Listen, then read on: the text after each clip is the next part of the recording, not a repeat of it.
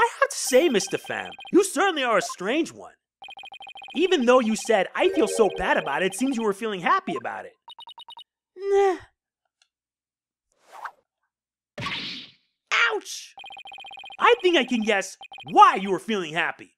It must be because you messed Trucy up. I think you were happy because you messed the defendant up. I'm right, aren't I? You gotta be kidding me! Why would I be happy if I messed Trucy up? I'm a big fan of hers. Because we saw you. I hate her. I loathe her. I can't stand that Trucy Wright. Just because she's a little good at magic, she thinks she's all that. So this is exactly what that sniveling brat deserves. We saw how you said you hated Trucy Wright. How you were glad she was in trouble, and even how it was what she deserved. Ouch! It looks like I hit the bunny on the head, so to speak. Down to 50%. Apollo, the noise level dropped. Now we could get it down to 0. Well, Miss DeFamme, are you ready to confess how you really feel? What? What do you mean? I'm Bonny, the sweet, cute little bunny. I'm a rookie magician working hard to be just like my idol, Trucy. That's the character I'm supposed to be. Oh, you're not. Keep that up, Miss DeFamme, and you're gonna have a mental breakdown. Just let yourself be who you really are. Who I really am? The two sides of you are fighting each other and doing you psychic harm. I can hear them. Two distinct voices battling inside you. Shut your pie hole! You know nothing, know-it-all! I mean, you mustn't say things like that, or I might get flustered. Miss DeFamme, how long do you insist on maintaining this wolf in sheep's clothing act? We can't end this therapy session until you get real with us. Set the wild beast inside you free. Ouch! Ugh. Ugh.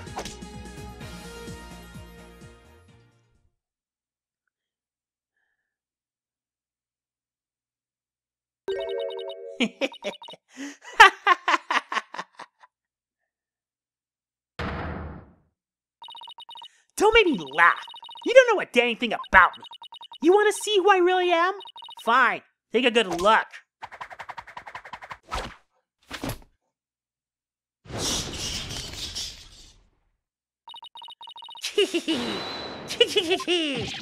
What in the world? Sheep's clothing? You've got it all wrong. It's a rabbit suit I've got on. And I'm not a wolf. I'm a blood-sucking vampire. A bat with fangs and wings. Yeah. I think we just opened Pandora's box. I'm finally done with that goody two-shoes cottontail act. I feel free as a bat.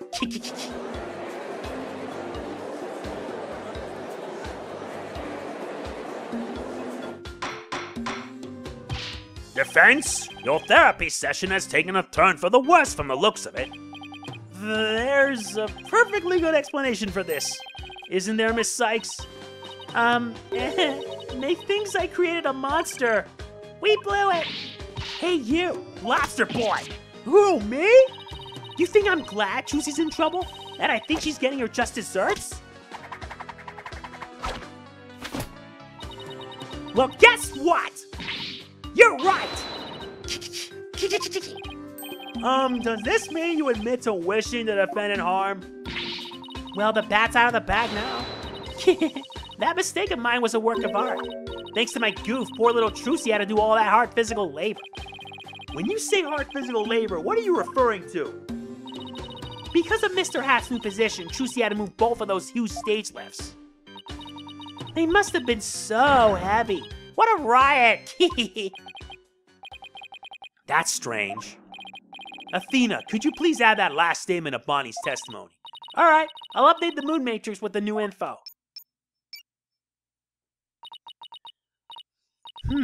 Hey Apollo, now there's a new inconsistency in the testimony. Yeah, she finally slipped up. So what do I need to do now? Well, from this point onwards, you just do what you do best. Find the contradiction in the testimony and present evidence to refute it. Alright, I've got you now, Bonny DeFamme. I guess Trucy's the one who killed Mr. Raves. Even she can move the body with that lift. I was on stage at the time, but that terrible mistake. You know what? Serves her right. Thanks to that, she ended up having to move the stage lifts. Really? There's only 5, but there's supposed to be 6. I think that's the last one. In that case, we'll just have to present Trucy's own testimony to say the least. Hope I'm right. Objection! Yes, I am. That doesn't make sense. What? So you think I'm crazy now? No, that's not the point I was trying to make. But I don't hear you denying it. Miss DeFamme, allow me to repeat your statement. Thanks to that, she ended up having to move the stage lifts. That's right, and I still say that's just what she deserved. But how do you know? How do you know Miss Wright moved the stage lifts? Huh? According to her own statement, she didn't tell anyone that she had done so. What? So how could you possibly have known what she had done, unless you saw her? You saw Miss Wright moving the lifts in the understage passage, didn't you? Yeah!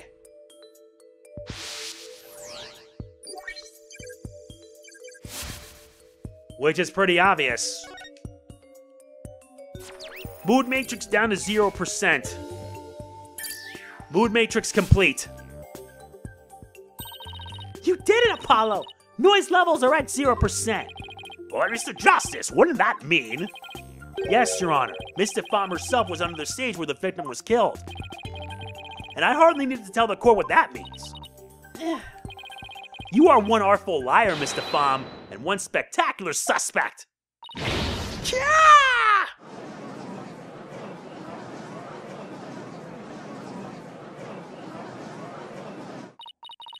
Why, you shiny red lobster boy? You're saying I killed Mr. Rames? I'm saying that it's a possibility. What's more, I say you had a solid motive to frame my client for the murder as well. My apologies for raining on the defense's merry revelry. But you seem to have forgotten one very important point. Oh, really? The TV footage. As you can clearly see, Miss DeFamme was on the stage the whole time. The entire audience can bear witness to that fact, including you. Oh, yeah. You have just taken a long and senseless journey only to return to the starting line. The witness could not have been in the understage passage, which means the only one left who could have killed the victim is the accused. Ah! Guess the party's over. But Miss DeFamme knew something she couldn't have known unless she was under the stage. How do you explain that, Prosecutor Sadmati? It's quite simple. The accused must have told Miss DeFamme about it, but then forgot. Huh? Ha! Open those useless eyes of yours and take a good look at the footage. If Miss DeFamme really was in the understage passage, it would mean she was on stage and understage at the same time. You mean she was in 2 places at once? That does seem to be the only explanation that makes any sense. Be right back. Alright, now we're back. It may be an explanation, but I'm not so sure about the make sense part. Then we'll just have to make it make sense. Your Honor, the witness was both on stage and understage at the same time. This is the defense's assertion. I've heard some illogical things come out of you before, but this is absurd. I'm sure you'll change your tune once you hear my reasoning, Your Honor. My gut tells me you're bluffing, but I'll bite. Very well, Mr. Justice. How do you explain how the witness was in 2 places at once? Well, there were 2 Bonnies. There were 2 Bonnies, Your Honor. If that were the case, it would all make sense, wouldn't it? There were 2 of them? I suspected you had a few screws loose, but now I see some are missing altogether. Is there a toolkit in this courtroom, Your Honor? I suppose 2, no, 3 screws to the head should right in his putrid brain. Very well, bailiff, could you? No, wait. Please listen to my argument. Very well, I suppose it wouldn't hurt to at least give it a listen. As was argued earlier, Miss DeFamme is shown in the footage the whole time. But at the same time, she was also watching Miss Wright in the understage passage. The only possible explanation is that there are 2 Bonnies. That almost sounds like it makes sense. What do you think, Prosecutor Satmati? This humble servant of the Holy Mother is of the opinion that we should lose no time in replacing the defense's many lost screws. But Apollo, it goes against reality itself to say that 1 person is actually 2. But we don't have to be bound by reality. After all, we're talking about magic here. So if the Bonny DeFamme in the footage is the real Bonnie, then the Bonnie here on the witness stand, the one who must have been understage, this Bonny DeFamme is our second Bonnie. She is? Say we call the one in front of us Bonnie number 2. I believe I have just a piece of evidence to prove that a Miss Bonnie 2 exists. Oh, then please submit your evidence, Mr. Justice. What proves the existence of a Bonnie number 2? The fingerprinting results. Take that! What's this? During our investigation, we found a set of unknown prints on the coffin on the stage. These prints were most likely left during the course of the show. But they didn't match the prints of any of the people involved in this case. An unknown third party's fingerprints? I was not told of this. Emma must have kept it from him. So the question is, who could these prints possibly belong to?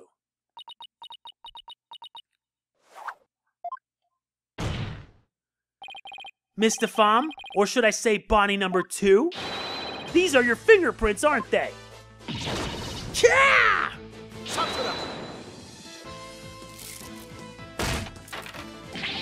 Enough of this foolishness. 1 person could not possibly be 2. Those fingerprints could have been left not only during the show, but at any time. It's not like you to lose your cool like that, Prosecutor Satmati. And I'm sure you know that. Exactly when the fingerprints were made is not the main issue. What do you mean by that, Mr. Justice? The issue is, who do these unknown prints belong to? They're certainly not Bonny DeFamme's. But what if they belong to the person standing right in front of us? Oh? You mean Bonnie number 2 is the second Bonnie? Is that what you're implying? It's preposterous to suggest that those prints belong to the witness. I say they must belong to some other unknown individual. Prosecutor Satmati, can you really look at her and still say that? What are you looking at? Take a picture, it'll last longer. How could this be? If we check her prints, I'm sure they'll match the unknown set. Well, Bonnie, the prints that don't belong to the real you belong to you, don't they, Bonnie number 2? Okay. Witness, is what the defense has said true?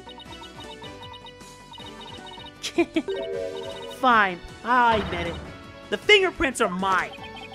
Then does that mean you aren't Bonny DeFamme? What? Ridiculous.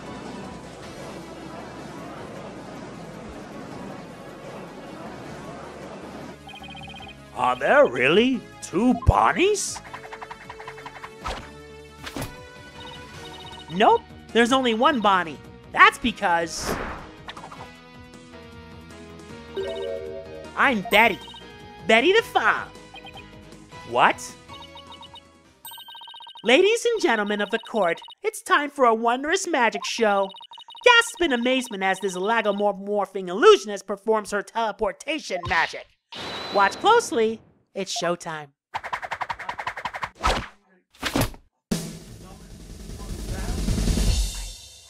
He didn't tell me anything.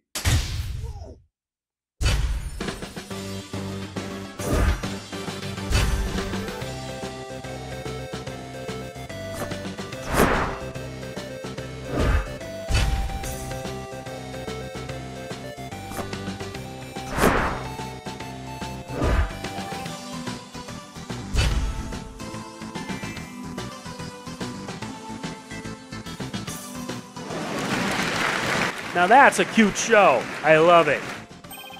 What an amazing trick. The witness has suddenly split into two people. It's not a trick. No gimmick to it either. We're simply twins. What? Twins? So that's how the teleportation trick works. Ever since our debut, I've had to hide or pretend I'm Bonny. All cute and sweet and goody-goody. I can't tell you how stressful it's been, but I don't have to hide anymore. That's right, our days of sneaking around are finally over. Their cover's blown, but they actually seem pretty happy about it. So which one of you is the nice Bonny DeFamme we met in the dressing room? That would be me. And the sharp-tongued Bonny we saw with the ratings Raj understage was... Hey, who are you calling sharp-tongued? It's all starting to make sense now. Fingerprinting results added and updated. So, Mr. Justice, this changes the facts of the case rather dramatically, doesn't it? It certainly does. During the show, it was Bonny who was on stage the whole time. So Bonny couldn't have committed a crime. But Betty, on the other hand, who was understage, did have the opportunity.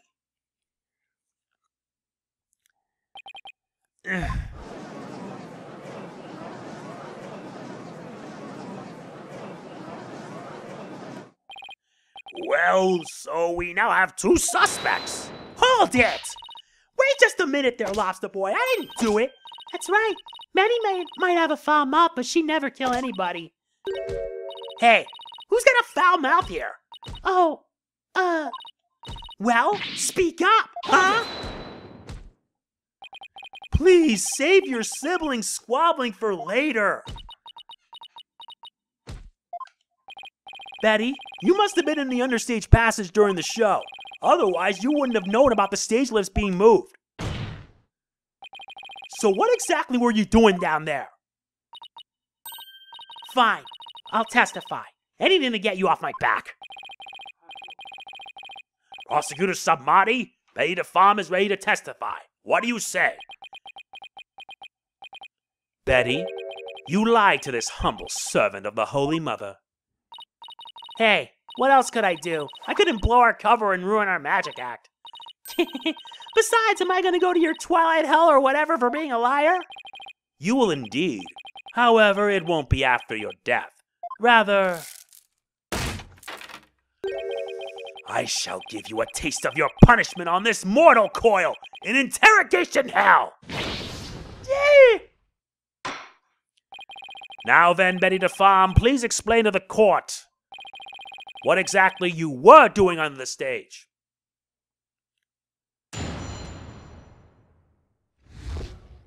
Here's a testimony. Witness testimony. What happened under stage? It's true. I had business in the understage passage because of the upcoming trick. It was the fire trick, right? The one Mr. Reyes was supposed to do? That's right. It's a very dangerous trick, so I had to make sure we were prepared for it. It was in the script, and I really wanted to see it, but I couldn't because of the accident. Shut up! You're gonna give it away! Anyway, I was real busy. Yeah, way too busy to have the chance to kill Mr. Reyes.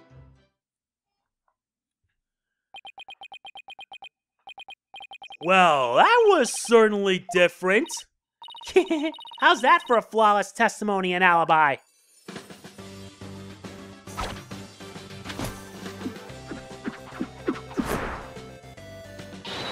Our magic is real. It's not a trick or a gimmick. Oh my, she's floating. Your Honor. You can see she's being held up from below. You were supposed to pretend you didn't see that. It's a little something called etiquette. But I can't help it. Whenever I see a contradiction or inconsistency, I just have to point it out. I'll be right back. Again. Let us continue. Sorry about this. Family can be, well, trivial. Now then, the defense may begin its cross-examination. I only hope I don't get any more interruptions than that. It's true. I had business in the understage passage because of the upcoming trick. It was the fire trick, right? The one Mr. Reyes was supposed to do? That's right. It's a very dangerous trick. so I had to make sure we were prepared for it. Is that so? Well, I'm about to prove you wrong today. Objection! I hate to break this to you, Betty, but there's a big flaw in your testimony. As big as the one in that floating trick you did earlier. Ooh, harsh words. Well, let me tell you something, forehead boy. No one has ever figured out how we do our teleportation trick. No one except me, you mean? Well, we have even better tricks up our sleeves. Huh? We do? I told you to keep it zipped! Now, don't fight, you two, Mr. Justice. What's this about a flaw in the testimony? The script has this to say about the fire trick. This will be dangerous. Make sure the fire bucket is ready. However, we found the fire bucket lying empty backstage except for a layer of dust. Ah! Ouch! You didn't even attempt to get ready for the next trick, did you, Betty? You got me!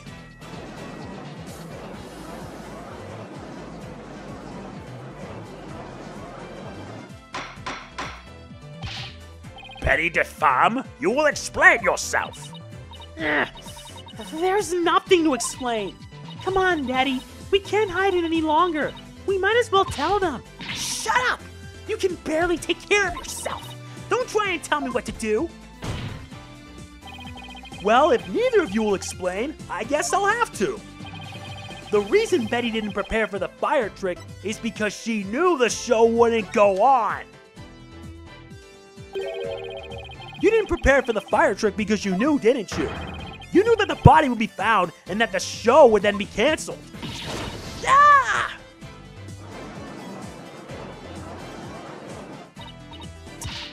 Don't be ridiculous, you insignificant speck of a man! I'm gonna yank those lame bangs off yours off. Is that what you want? Huh? Whatever, they can grow back. Now stop stalling and just tell us the truth already. I can't reveal my secrets, I'm a magician! You have been chasing the shadow of an illusory culprit defense. And having chanced upon a convenient target, you have let yourself get carried away. Exactly. Where's your proof, huh? And yet, I can see that the witness's taste for false words has also been proven. I advise you to confine your deceitful trickery to your magic act, witness. Deceitful trickery? As your court-appointed therapist, I'd like to add something here, Betty. You finally let yourself be who you really are. But if you continue to hide behind lies, you'll just be imprisoning your heart all over again. But all these questions mean you're trying to put me in prison for real. So I'll be behind bars either way. Does that mean you're admitting your guilt? Of course not! I can't believe you people. Every one of you thinks I did something I didn't do. You! Lobster boy! She-Walk geezer! Headcase brat! Cerberus monk! That's a lot of insults right there. Cue-ball geezer? Headcase brat? Really? Bet! Calm down! Come on now! Deep breaths, deep breaths! Look, I'm not the murderer, I tell you. Then how did you know the show would be called off before the fire trick? I told you. We can't reveal our secrets. We're under contract. Contract? What is she talking about? Be that as it may, you're obviously a suspect in this case.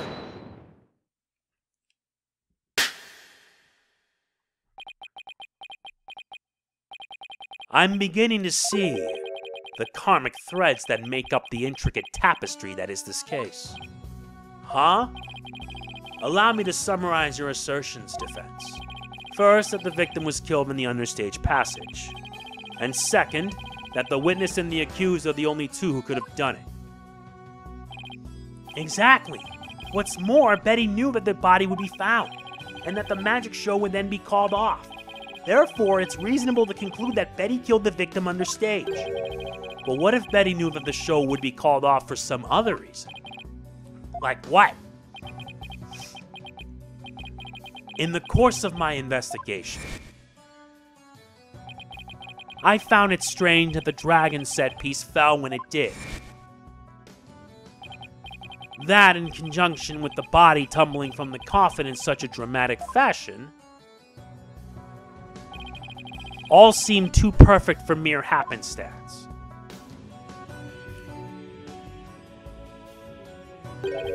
It was as though the entire chain of events had been planned out in advance. Ouch! Planned out? After deciding to take this case, I scrupulously studied everything I could about the mass media in this country. I read the newspaper, old news reports, I even browsed tabloid magazines. How very industrious of you, I'm impressed. During this process, I learned about a strange practice favored by the TV world. A practice called the hidden camera prank. Ah! Betty and Bonny, you knew about this, did you not? About the dead body appearing, the set piece falling, the show being suspended. You two were informed of this plan by Take-Two TV in advance, correct? Ah! Is that true? Betty, please, let's tell them now. I can't hold it in anymore. Dang it. Fine, you got us. Everything the prosecutor said is true. The TV station paid us to cooperate with them on this plan. It was all a prank, a big setup planned out in advance. Mr. Reyes showing up dead in the coffin. The set piece falling down. It was all completely scripted. All this scripted? It was all a prank?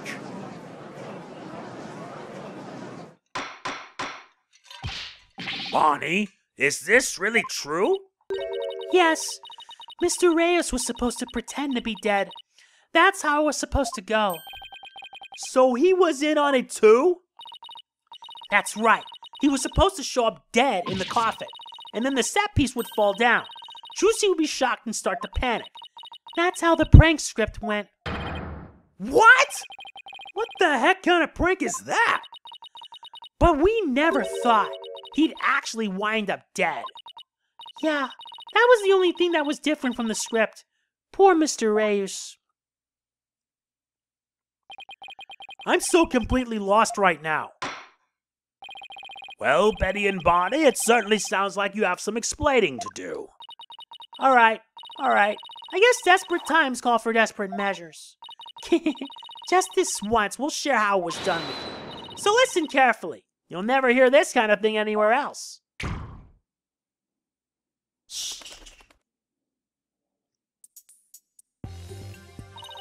After our teleportation trick, I went down under stage. When Mr. Reyes' body appeared from the coffin on stage, it was time for Betty to do her job in the understage passage. That's right, I used the remote control for the winch can of the dragon set piece and made it fall down. And just before the dragon fell, I called Trucy to the backstage so she wouldn't get hurt. After that, the plan was for Mr. Reyes to come back in life in front of a panicked Trucy. He was supposed to laugh and fly up and away. That was how it was scripted anyway. But for some reason, he really did turn up dead, so he kind of just stayed on the ground. What kind of sick joke is that? It sounds like a terribly mean-spirited prank to me. The poor defendant was trying to do her magic show. I guess so. I'm sorry, Trucy. Whatever. It was all the ratings Raja idea anyway. Yeah, it sounds like just the kind of thing a guy like him would come up with. This is the prank plan script we got from the ratings Raja. We got that added in the court record. Dang it! You made us break our contract! Now we won't get paid! Where does this all leave us? Who killed the victim, and when? Yes, exactly. Those are the key questions. If Mr. Reyes was only pretending to be dead in the coffin as a part of the prank, then when he was under stage, there would still be life within him. And if that is the case, then Betty, who was also under stage, may be excluded from our list of suspects.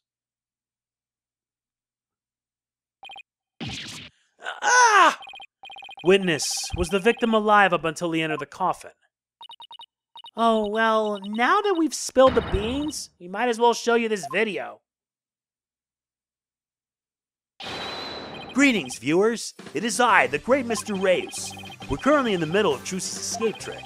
Having snuck through the understage passage undetected, I am now hiding backstage, preparing to play a little prank on Trucy. I'm about to hide in the coffin, which Trucy will stab with a rubber sword. And when the coffin opens, I'll be in it acting as though I've met my maker. Can you imagine the look on Trucy's face then?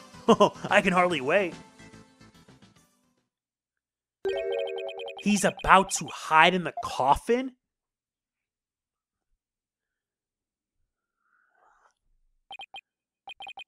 It would seem the threads of karmic destiny have led us to the truth.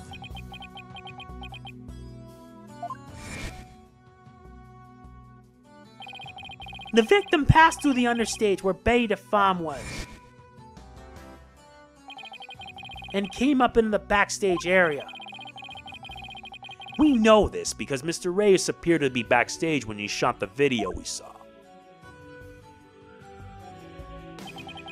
It appears that way, yes. And in defense, you proposed the following, did you not? What if the victim was killed under the stage before being put into the coffin? But then what about this video? This footage was taken just before Mr. Reyes entered the coffin.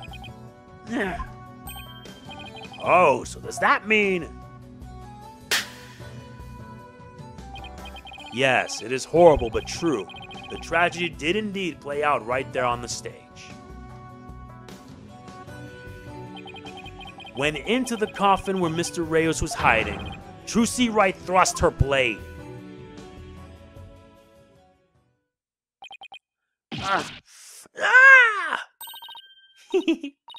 See? Told you so. So are you saying the incident was a tragic accident that happened during a prank? It would be an accident if the accused had no knowledge of the prank beforehand. So let us ask the accused herself. Miss Wright, did you have prior knowledge of the prank? What? Tell him, Trucy. You didn't know anything about it, right? Of course I did it. I didn't know a single thing about it. Still think you can play innocent, do you? In that case, you leave me little choice but to present this piece of evidence. It looks like some sort of note. Ah! That's... I found this note in the dressing room after the incident. At the time, I did not understand what it meant, but it's all clear to me now. What's this? Let's see. It says, get the video camera after Mr. Reyes comes tumbling out. It is a note signed by the accused, instructing Bonny to collect Mr. Reyes' video camera from him, it seems. I don't get it. It doesn't make any sense. I found it in the dressing room before the show. When I saw it, I realized that Trucy knew about the prank. It does bear her signature. I'll give you that much.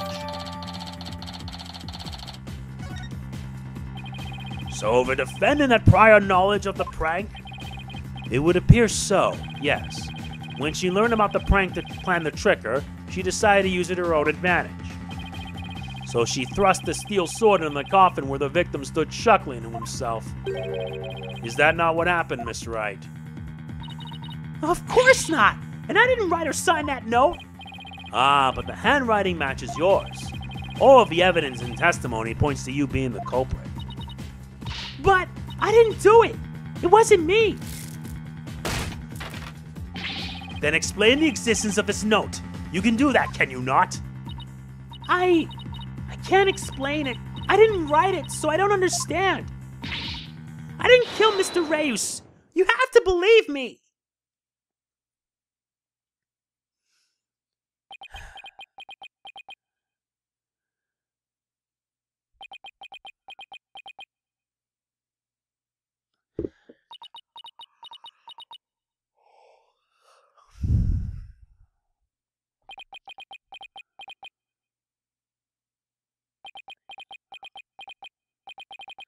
silence is deafening.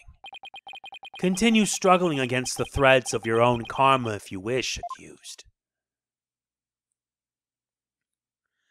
Even as you are inescapably caught in the web of fate you've spun for yourself.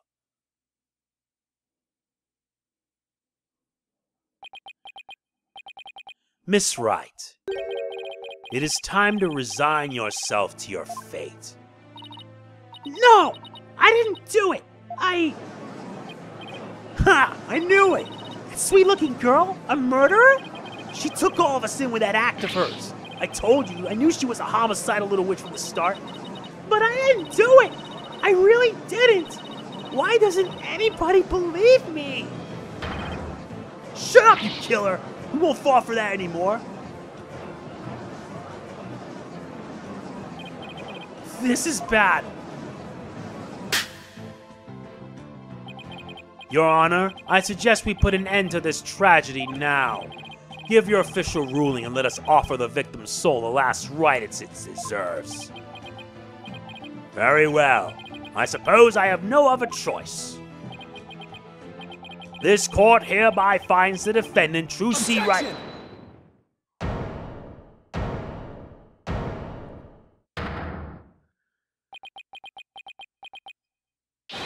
The defense has an objection! Apollo! You! Even now you would... I won't give up, and I refuse to let either of them down. Mr. Wright, who's counting on me, and Trucy, who's put all of her faith in me. Mr. Justice, the fact that you have raised an objection means that you have evidence with which to refute the prosecution's claims, correct? Yes, of course, Your Honor. Do we really have anything, Apollo? Actually, we do.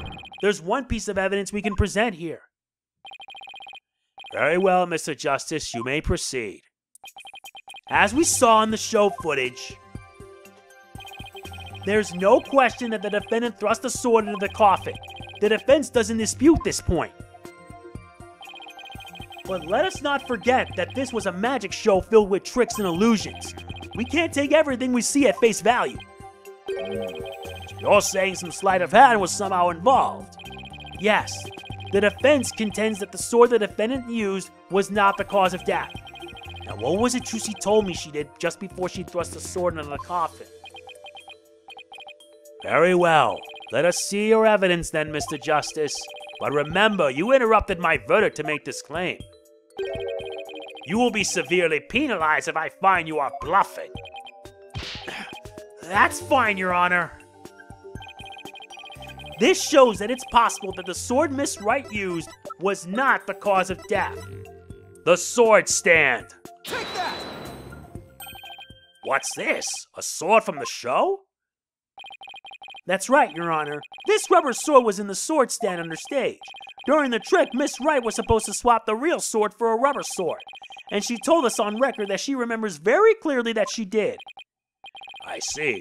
So the sword the defendant thrust into the coffin was a rubber sword, was it? But then why was a steel sword found lying on the stage? Somebody must have put the steel sword there by swapping it with the rubber one. Just after the incident occurred, the dragon set piece fell and the theater was evacuated. The real culprit must have used the resulting chaos to swap the rubber sword for the steel one.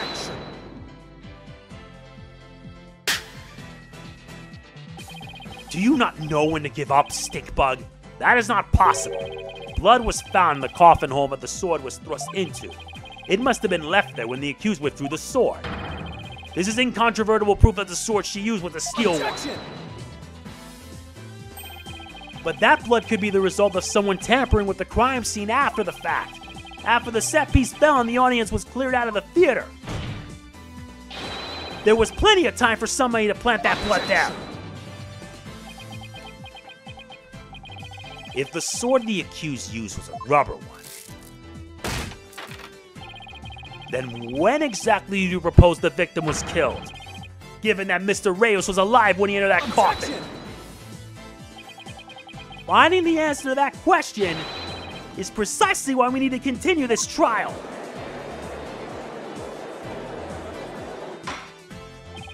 Let me express my opinion.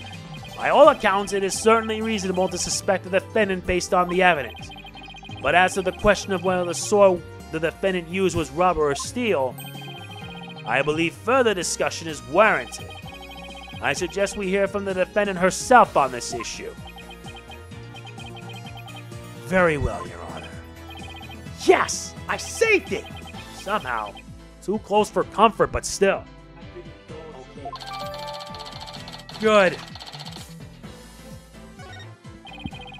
Let's adjourn for a brief 15-minute recess. I advise the prosecution and the defense to use this time to prepare. And this is where we're gonna cut it here for now.